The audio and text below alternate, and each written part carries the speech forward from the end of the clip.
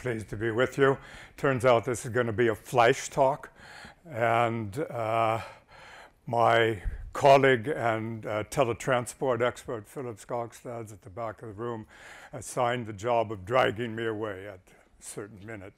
So let's see how I do. No PowerPoint. What I want to share with you today is entirely personal. It comes after 40 years of human-robot interaction research, and it starts with an epiphany last May when I discovered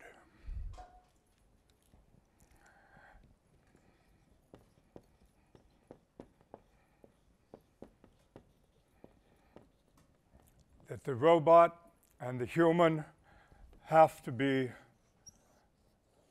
a team. The context that drove this realization was the car as a robot and the human as a driver. And the auto industry is paying us very well to measure the emotions of the driver. They want to know your emotional state, your attention state, your distraction state, whether you can be trusted to drive again in the next 10 seconds. Because just maybe this perfect autonomous car isn't perfect. Or maybe the conditions in which it's operating are suddenly not planned for. So this became the beginning of the epiphany. I'll be damned. Car's a robot. In the midst of that was the realization that's a robot. I've been observing the crowd. Most of you have one or two robots with you. Some have more. I don't see them all. And the point is, it's not a phone. It's not a laptop. It's not a car. They're all robots. And that's a big deal. So the car industry is paying us to better understand how these guys should interact with each other. We've been looking at 3 different ways in which robots and people can interact with each other. And the one here, I'll label information.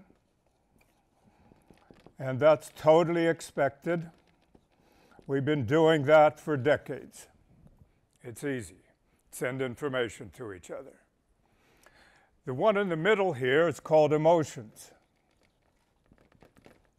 And the assertion is we need a dialogue. And today, the car industry, again, paying me good money to measure your emotions. And we're doing that. Physiologically, facial expression, body language, voicing, all of those are being used. And the machine interpretation is getting relatively good. The problem is the damn machine has no emotions. And if we're going to have a relationship, you and I, we're going to exchange emotions. That's the #1 measure of a relationship. And since this robot doesn't have them, I can't trust him. I'm not sure he can trust me, even if he's reading my emotions. And that becomes a major issue for me. And then we have what I'll say is knowledge. And we need a dialogue. What's the difference between knowledge and information? Working definition today is, what's it mean? A display comes up and says 3.2 miles. So what? Well, it means we'll never make it because we're out of electricity. So the argument there now is we have to implement all 3 channels simultaneously all the time. And from 30 years of research on human teamwork, we know that knowledge exchange is the most difficult aspect of working with people. We know from working with human teams that the very best predictor of team performance is emotion exchange. Believe it or not, it's not how good your tech is or how good your business analytics are. It's how you've exchanged emotions with each other predicts team performance better than anything else. Information, yeah, we're pretty good at that. We'll keep doing it. Now, why is this a big deal? Partly because this human thing, I better change to red. Now it's getting serious.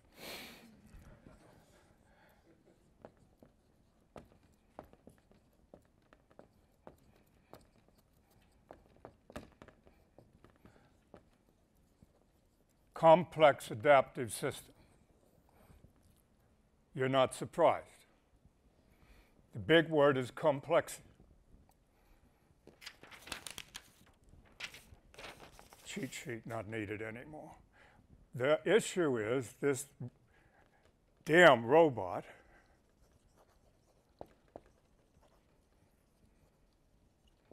is now a complex adaptive system. And the big word is adaptive. So it's sucking in information, it's making inferences, algorithms are predicting things, two complex adaptive systems trying to work with each other. That's teamwork. That's not easy. On the bottom side of the diagram, we run into one more complex adaptive system, which is called social. So most things in human behavior are defined by our social relationships. Good behavior, good etiquette, polite, the driver who's a bastard, the driver who's too hesitant to make sense of. So this complex system sets our expectations and our intentions. So should this robot car have intentions? Should it have expectations? If it has either, how's it going to communicate it to us? That's the big one. And then, how am I doing time-wise? Keep moving fast. Some of you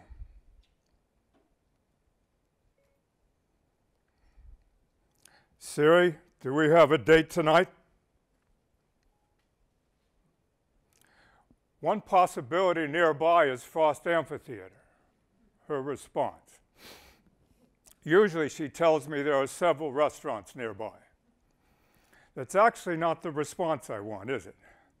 I want to know if we've got a date. May I use you as my stage mates here? Okay. The second epiphany happened to me about 2 months later, reading an article in the New York Times. I strongly urge you to read it. It comes with the title, To Siri with Love. It's approximately December 2014. So who would write to Siri a love message? Well, it turns out it's the mother of a 13-year-old autistic boy. And the mother is sharing her struggle to have a relationship to her own child. If any of you have been in the child-raising space, you know this is one of the most terrifying threats that you get told about as you get ready for birthing.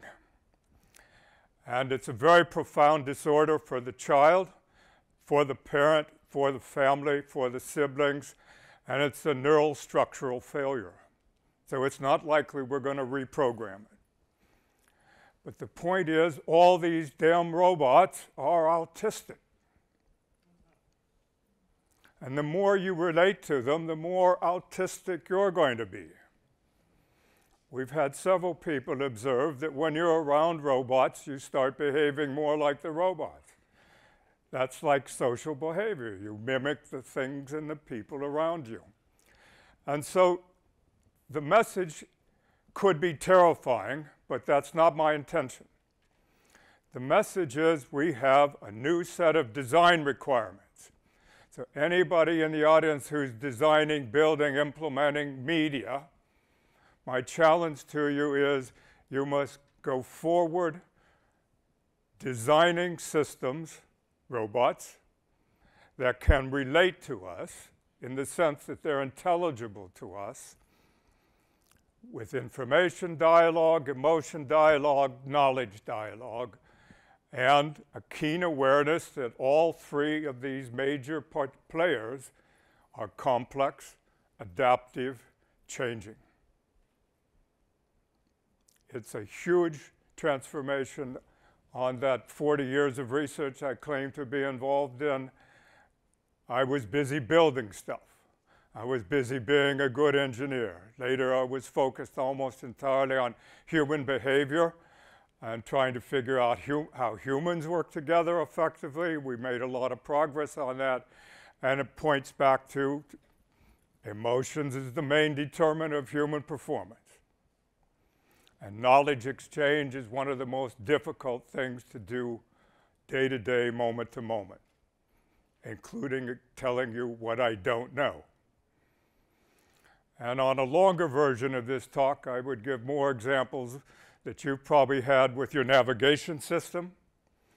You're headed to grandmother's house. Nav system tells you to take the next off-ramp. You're saying, what the hell, that's not the way to grandma's house. Can you ask the nav system why? No. The next day, you're on the way to grandma's house again, and you take the exit. And could the nav system ask you why? No. You took the exit because you need to pee.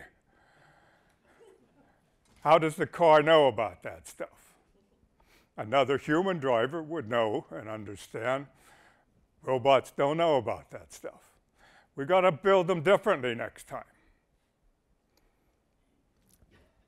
With that, I think I'd like to pause, and maybe with a little comment that I wanted to share at the beginning, because my colleague Philip has told me to say this.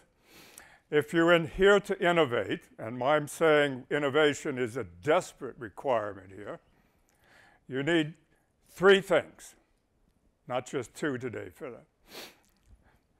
You need freedom to innovate. We academics have lots of freedom to study anything we want. We need money. Any of you have money? Send it. And you need an insight. And what I'm experiencing and trying to share with you is these are the two biggest insights I've lived through in 40 years of academic research. All that stuff I built turned out it was a robot. And everything that happens in my graduate class is industry inviting us to build robots for them. And the big driver is the car, because it's by far the biggest dragon in your closet. It's the only robot that goes 130 miles an hour and can kill you in any given next 100 milliseconds. So the price of that piece of robot has become extreme. And be assured the industry is very eagerly trying to sell it to you. And with that, I should pause.